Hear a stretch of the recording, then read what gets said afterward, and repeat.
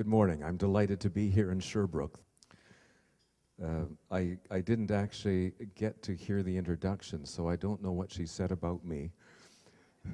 So if there are expectations there, I hope I can live up to them. But it's a delight to talk about my favorite subject in education. And that subject is context.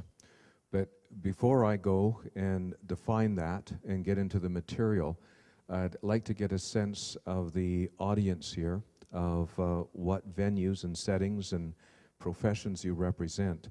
Be wonderful if we could have everybody introduced, but that might take us 2 days, and then I wouldn't get a chance. How many of you are classroom teachers here? Yes, I love the wave in the hands, like the first ones that understand the English, and then I can tell how many of you. How many of you are administrators? Yes, concentrated over here, okay, and a few groups. Psychologists? A table over here, they're congregating and sprinkled through. Psychoeducators? Yes, some. Behavioral technicians? Okay, so we have a large range. How many of you are parents? Yeah, okay. How many of you have been children? There, okay, now we got it.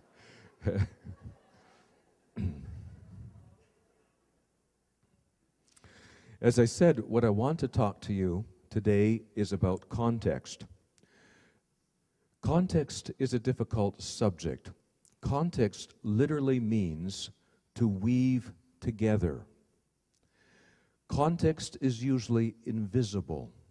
That which weaves together, those threads are invisible in society. We don't actually see them. Culture is meant to provide them.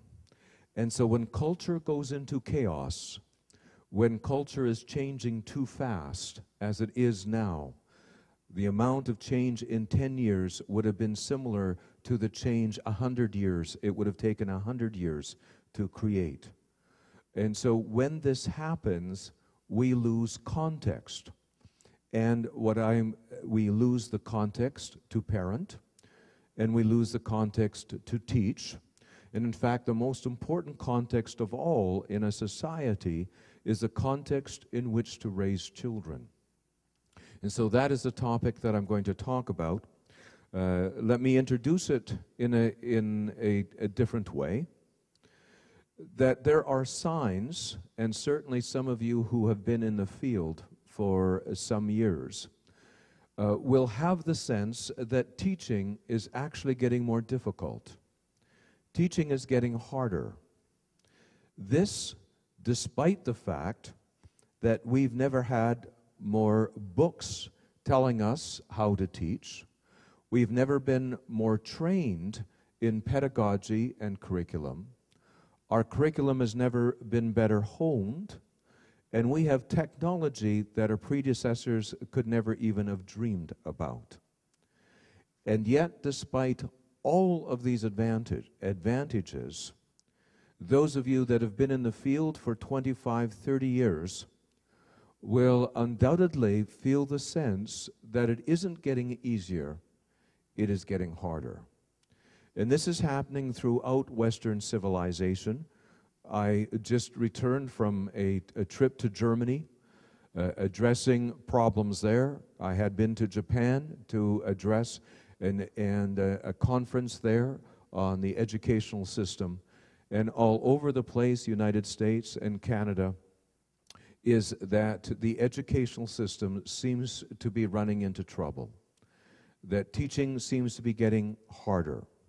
When it gets harder, we focus even more on technology, curriculum, and pedagogy. Those seem to be the three things that gather our notice. But What the problem seems to be is none of these three. In fact, all three together don't make up a very significant part of the learning equation. We could even add intelligence to this, and it too doesn't make up a very large part of the learning equation. The other factor that I'm going to talk about, and what I've called the teachability factor, is the factor of context. The factor that involves a child's receptiveness to being taught, readiness to being taught, desire to learn, the psychological factors that create the context in which we do our job. And so the idea here is, again, that we are losing this context, and so we need to become aware of it. We never need to become aware of something when it works. As long as your car works, you can remain blissfully ignorant of what is underneath the hood. But it's when it doesn't work that you require some knowledge about it. And it's as education is running into difficulty that we need to be able to attend to what is the problem and become aware of this thing called context, which is the most important and pivotal factor in the educational system. I don't come to you as a teacher. My wife is a teacher. I have two daughters who are teachers. I don't come to you as a teacher. I come to you as a developmental psychologist. My first assignment when I had received my doctorate was to actually consult for 3 prison schools. These schools were for young offenders. They were in different prisons. And my job was to consult with the teachers in this. I was completely unprepared for this job. I had no idea what I was getting into. And the first thing that impressed me is that the adolescents that I was working with were smart enough. Certainly there were learning disabilities there. There were kinds of behavioral problems there. But what couldn't be explained is that most of these kids were not functioning beyond a grade 2 or 3 or 4 level. And the teachers were completely dedicated. I've never seen such a group of dedicated teachers. They were willing to turn themselves inside out to make learning occur. And yet very little of their teaching translated into learning. And that's the frustration. When our teaching doesn't translate into learning, it gets very discouraging. Now, at the end of the day, and you've put everything into it, and how much of our teaching has actually translated into learning. And so that started a long process. I was also teaching at the University of British Columbia, and I was teaching courses in developmental psychology and adolescent psychology and personality theory and so on.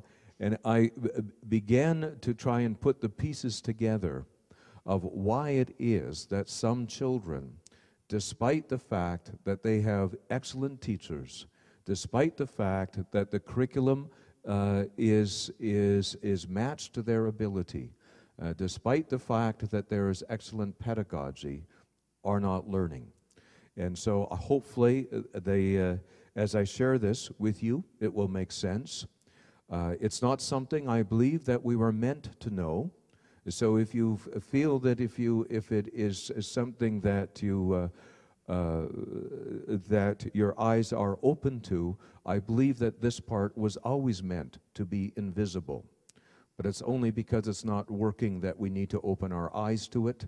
We need to see it because something needs fixing in our society. Something needs fixing in our educational system. We need to become conscious of this. So hopefully it will make sense to you. The focus then, by definition, will be on those students who have trouble learning and behaving. This will apply to all students, but mostly those students who do have trouble learning and behaving, even though they have ample intelligence and ample opportunity to learn, that again, the teaching is not translating into learning. So these, we will focus on these particularly.